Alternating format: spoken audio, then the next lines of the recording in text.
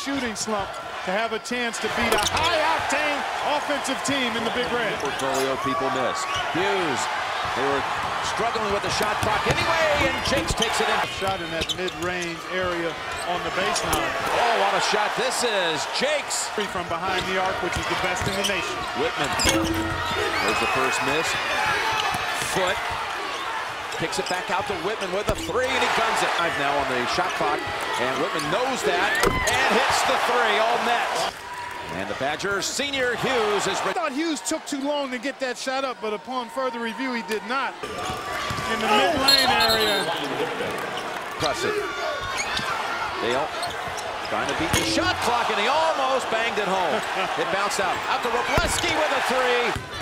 Wilson rolls it back out, and in the scramble for it. I think Tyler was the guy who...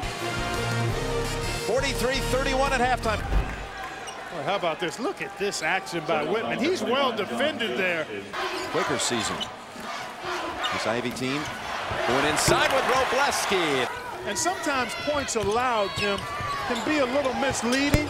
Wow, Whitman. There's nothing misleading about that. Good pick and roll action here.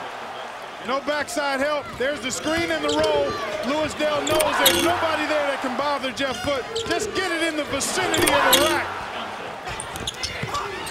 In the trees, coming back out and stolen by Reeves. Dale. He's fouled by Evans, and he'll go to the line. Count the basket. It was a clinic here for Cornell, and that clinic continues today in the second round. What a performance. Cornell to the Sweet 16.